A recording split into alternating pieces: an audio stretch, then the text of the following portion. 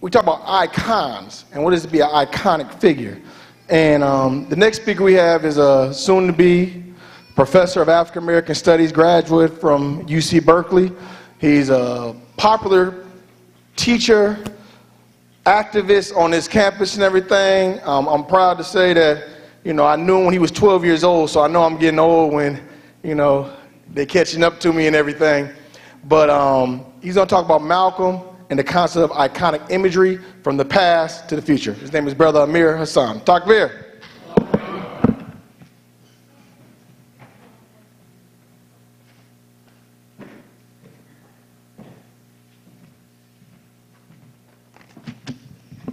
All right. Assalamu alaikum.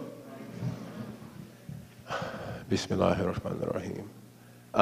As you can see, I am evoking the iconic imagery of Malcolm, right? It's the glasses, it's the slim fit, the slim tie, like I was telling the brother earlier, before I knew what Sunnah, like, oh, this is a Sunnah beard, I was like, that's a Malcolm beard, right? So as an African American, I associated like my aesthetic with Malcolm, right? As an aesthetic of respect, right? As an aesthetic of seriousness or to be taken seriously, right? I was just telling one of my students, he was like, oh man, you think you Malcolm X or something? And he was basing that on my look, right? And I said, well, so who are you supposed to be? Who are you representing, right? With your pants sagging, your long chain, tats everywhere, like who are you? Who are you representing? Who are you trying to say, this is who I am before I even open my mouth, right? So, but when we're dealing with iconic figures, right? So, it says that an icon has been defined as the visual explanations of a larger symbolic order of time and space, but without the knowledge of an icon's underpinnings, a viewer cannot unlock its function, right? So we can see something, right? Even when we just showed this thing, right? The one thing I found interesting is that all of these iconic imageries of Malcolm, only one of them took Shahada, and that was his grandson. So the iconic Malcolm as a visual representation, devoid of the spirituality, can go anywhere, right? This is emblematic of the flattening of an icon, right? So one of the things we're looking at in Malcolm on display is the uniqueness of his iconic self, right? Because it's almost like, if we're speaking in theological terms, we're talking about a trinity of Malcolm, right? There's the thug Malcolm, there's the nation Malcolm, and there's the Shahada Malcolm, right? Right? This is the trinity of Malcolm, right? As we choose, and as we choose to employ the iconic self of Malcolm. So there becomes moments where we always bring up the thug, like this brother brought up, right? The potential of becoming something better is always tethered to this potential, the past Malcolm as a criminal, as Detroit Red, right? We always evoke that Malcolm to prove a larger point, right? And then we go to the Nation of Islam Malcolm, or the Black Nationalist Malcolm, and we start to get to another point, right? We bring up that iconic Malcolm at that point, right? And then we might get to something else when we're talking about a diasporic Malcolm, a Shahada Malcolm, an Islamic Malcolm, El-Hajj Malik El-Shabazz, and the full potential of this person, right? And these are all ways we evoke the iconic Malcolm, right? And I didn't really think about this until I met his daughter. It's a selfish, right? There's two forms of iconicizing Malcolm in my eyes, right? There's a benevolent, iconic evoking of Malcolm. Like what we're doing today, we're evoking these iconic symbols of Malcolm. Malcolm, the political prisoner. I mean, the person evoking a political spirit. Malcolm, the Muslim. Malcolm this, Malcolm. These are all Malcolms that we benevolently are selfishly evoking. Almost like at a funeral, right? You know, you're at a funeral, or at least I notice at black funerals, right? Somebody dies, and everybody's crying to jump in the casket, and you want to show. You're selfish. The person's passed and is going to a better place. You selfishly, even though it's out of love, you selfishly want them to stay, but they got to go, right? It's benevolent, but it's still selfish. right? And in our own ways, and I included, right? We selfishly, in a benevolent way, evoke Malcolm for our own purposes, right? For our purposes, for our missions, right? I'm associating this with Malcolm because therefore it gives me a certain validity in a certain space, right? But again, I'm arguing that this is a flattening of him because oftentimes, like I said, in talking to his daughter, all the books I've read and articles and lectures and all this stuff that I went through as an academic, not just a lover of Malcolm, but an academic of Malcolm, right? The one thing she said was she talked about him as a father. And she was talking about how he was like, he was the nice one. My mother, that was the one who was the disciplinarian. My dad was real nice and smiling and all. And then I started to think like, well, how often do we talk about Malcolm the brother? Like real brother Malcolm, not political Malcolm, right? And this is where we're flattening the iconic self of Malcolm. Malcolm is a three-dimensional figure, but we flatten him to fit our intentions, our purposes, our goals, to tether him to our movements, right? But we're not talking about, man, Malcolm used to carry his kid on his shoulder. We don't talk about that father. We don't talk about Malcolm the friend, right? And what I'm saying in this moment is that when you disconnect Malcolm from this, you're flattening him, right? You're flattening not just the potential of Malcolm, but the existence of Malcolm, right? You're flattening what he is in totality, not as an iconic symbol, but as a human being. And it seems like, and there is reverence, right, in iconicizing someone, right? Because you're paying them respect. But at the same time, you are picking what parts you want to respect and what parts you want to take out to fit your agenda. And again, a benevolent agenda, albeit, right? But there is also the evoking of, like, there's this, right? This, I mean, you see everybody with this, right? This the move, right? Boom, I got the ring on. I searched far and wide to find that ring, right? I was like, I got to find that ring, right? I got to find some of them glasses. Trust me, I can damn near read something off that wall without these glasses on. I see very well, abnormally well, actually. I don't care. Malcolm wore these glasses, right? I was wearing glasses like this in the 8th grade when it was time to talk. It was like, oh, it's time for something serious? Putting on my Malcolm glasses, right? This is evoking that iconic self. But when we think about one of the most iconic images of Malcolm, we think about Malcolm standing by the window with the rifle, right? You have BDP evoking that, right? As a black militant stance, like I will protect myself by any means necessary, right? Okay. You have Nicki Minaj recently taking that image, that same image, and depoliticizing it to use as artwork for her song, Looking Ass Nigga, right? Again, same image, different message, right? A terrible message. And I'm proud to say that black folks actually stood up and wouldn't let that pop off. They actually, to use colloquial term, they rolled on her for it. And she had to apologize publicly. She had to be humbled for that, right? But these are two tetherings to it. One is, again, there's a hostile iconic self with the Nicki Minaj, and there's the benevolent with KRS-One. But then, why was he standing by the window with the gun? Who was he protecting? His family. That's not the, when KRS is standing by the window with the gun, as much as I love that album cover and it is iconic for hip hop imagery, he is not talking about, I'm standing by the window protecting my children, my family. When Nicki Minaj bring it up with Malcolm standing by the window, she's talking about that first Malcolm within that trinity, the hustler. KRS is talking about that other Malcolm, the black nationalist. I'm talking about the father. This is the Malcolm we very rarely talk about. And maybe it's because we don't know that much about it, right?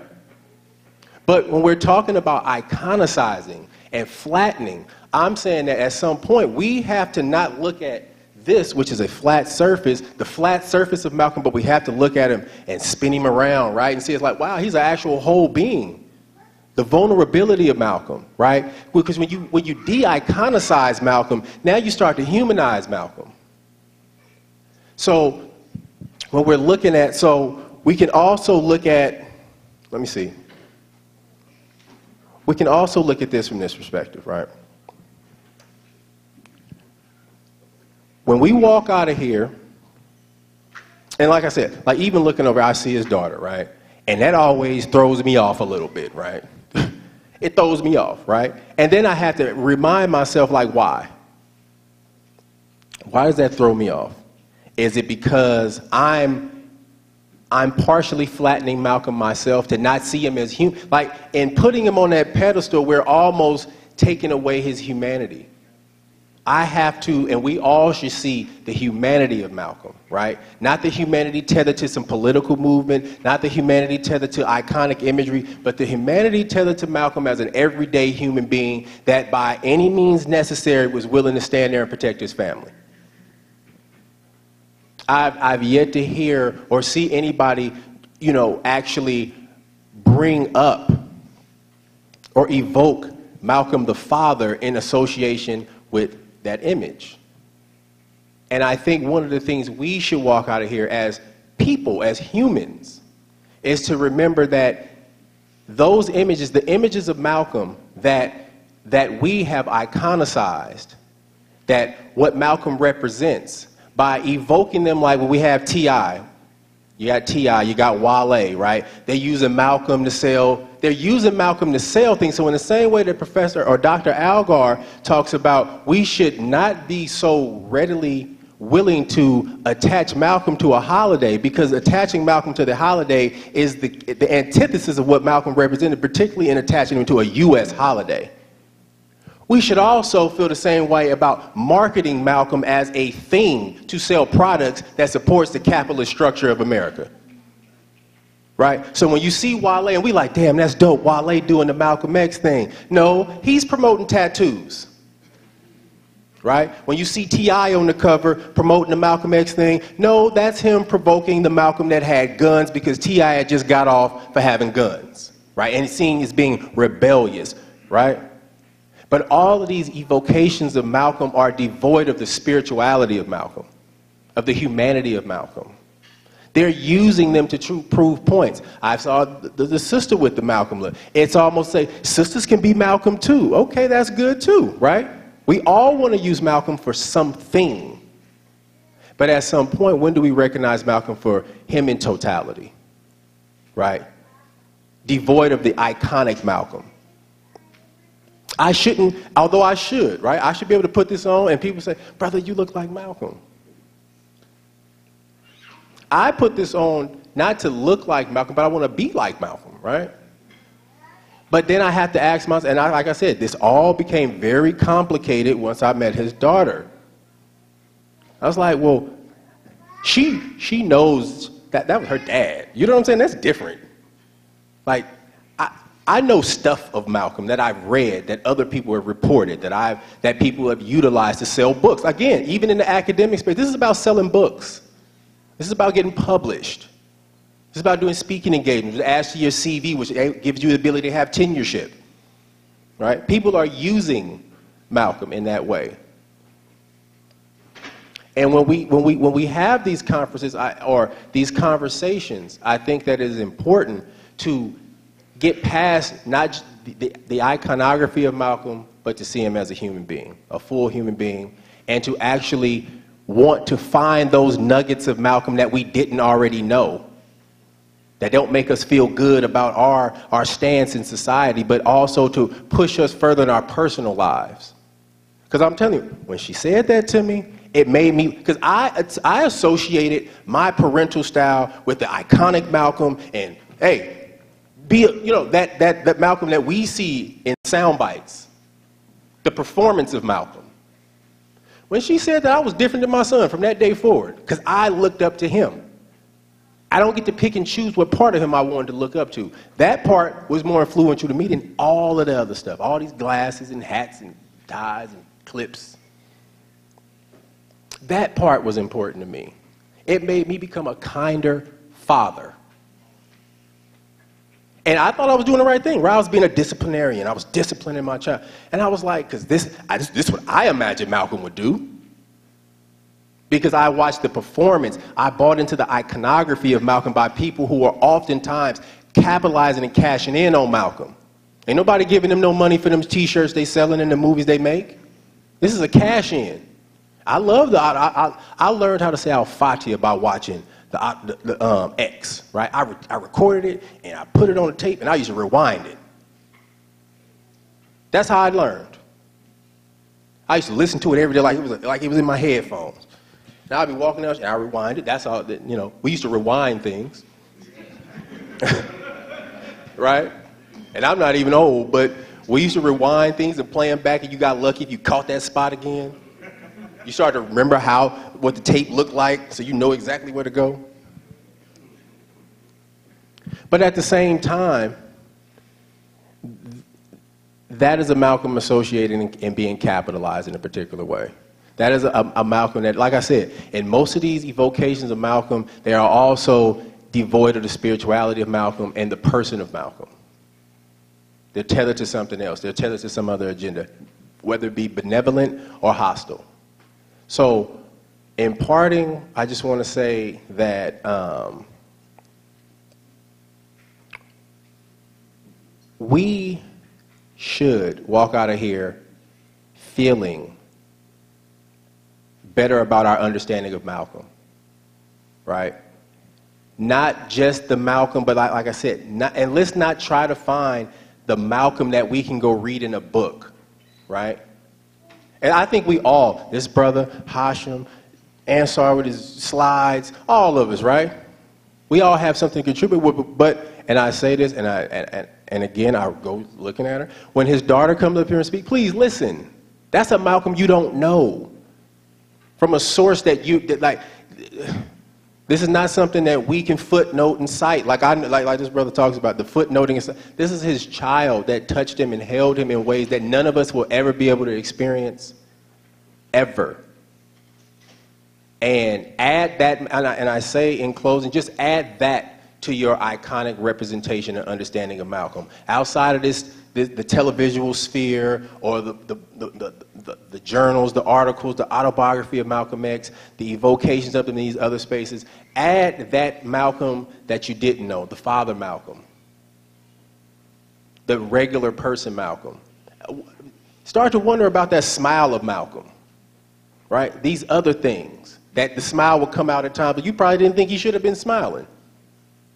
Like, let's start to really embrace the person of Malcolm and not just utilize and employ the iconography of Malcolm. That's it. All right. Assalamu alaikum.